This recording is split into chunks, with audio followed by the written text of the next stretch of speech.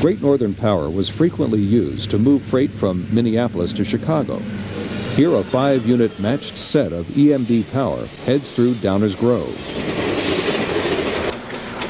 Chicago has a variety of electric-powered commuter lines.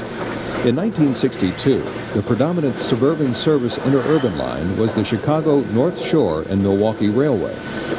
The railroad was in the throes of abandonment, and for rail fans it meant some endeavor to record the character of the finest example of the American interurban.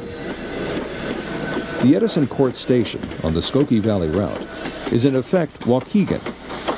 A pair of Silverliner cars has made the stop en route to Milwaukee. We are at Congress Park on the southwest side of Chicago. A westbound Q Suburban passes an inbound freight, again with perfect timing.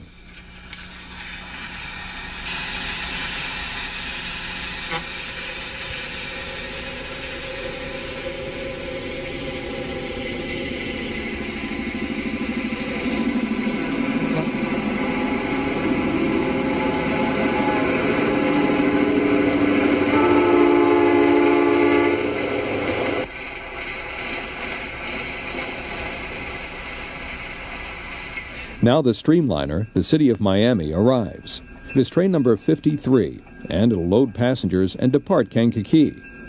The lead unit is an EMD E8A.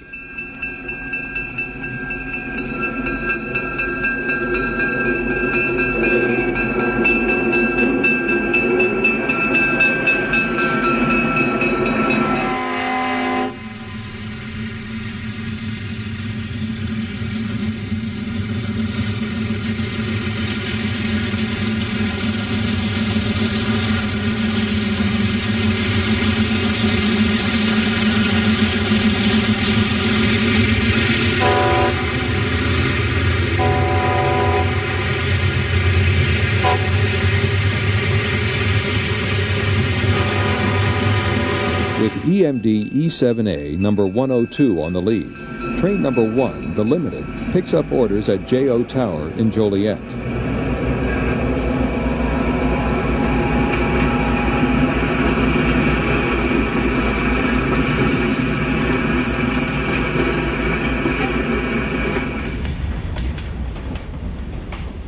And soon, we get another surprise from the EL. 3 original factory paint, black and yellow, former Erie units head this eastbound freight.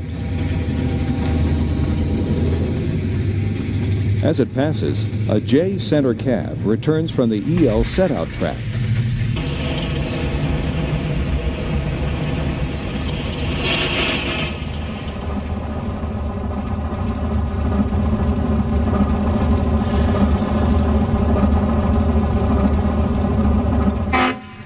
In downtown Chicago, at the south end of Union Station, train number 31, the Great Northern Empire builder, comes out of the station smoking up a storm. Two of the cars in the train carry the new big sky blue and glacier white paint scheme.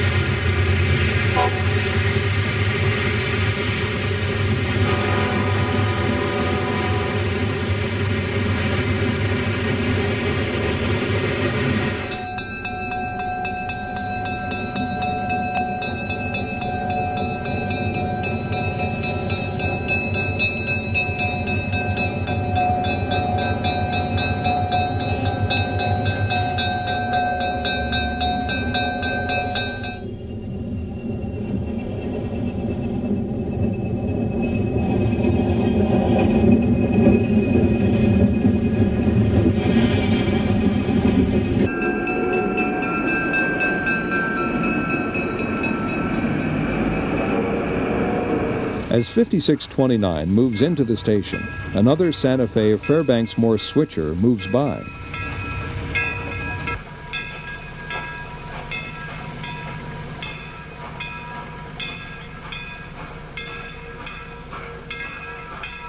And shortly, train number 155, Grand Trunks, the International, arrives from Toronto. This is a Canadian National train.